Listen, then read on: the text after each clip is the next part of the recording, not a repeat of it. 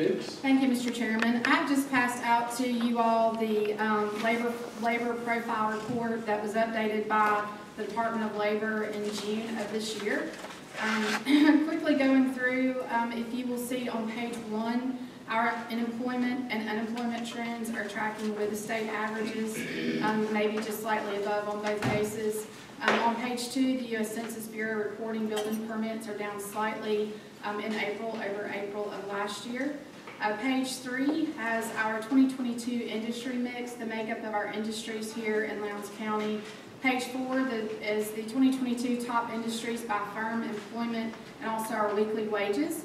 On page 5, you will see the breakdown for the technical college certificates, diplomas, and degree graduates, which I think is very important whenever we look at the value of our technical college, as well as how that's adding to our workforce development here in Lowndes County. Then on page 6, the top 10 largest employers for 2022, and then our labor force education. And I think all of these lean into some of the programs and some of the community challenges and some of the discussions that we had during our retreat. So staff will continue to pull this information for you all as it's updated. If there's any of it that you have particular interest in, that we can provide some additional information, do some additional research, we'll be glad to do that. Also, the ACCG awards are featured in this month's Georgia Trend, as well as Commissioner Marshall and his family are featured in June's Philosophy magazine. We have bids going out next week for the animal shelter, some resurfacing, and the jail and medical. Then Brixton Road will bid around the 1st of August, and we hope to see the bid ready for the new fire station on the north end sometime in August or September.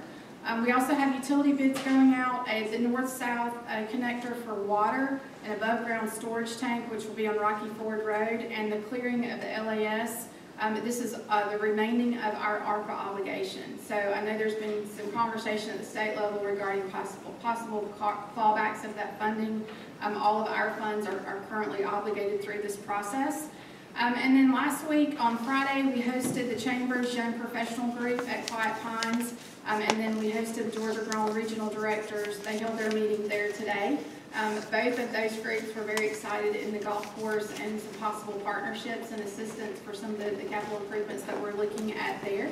I'd like to remind you all that we will be closed on Monday for the Juneteenth holiday. And last but certainly not least, on behalf of staff, Commissioner Ornstein, happy birthday. And to you, Mrs. Ornstein, happy anniversary. I sent Commissioner Ornstein a text earlier today, and I told him that we were so happy that he had been born, and we were also so glad that he had you to keep him straight. So, happy anniversary. You said yes, you agreed.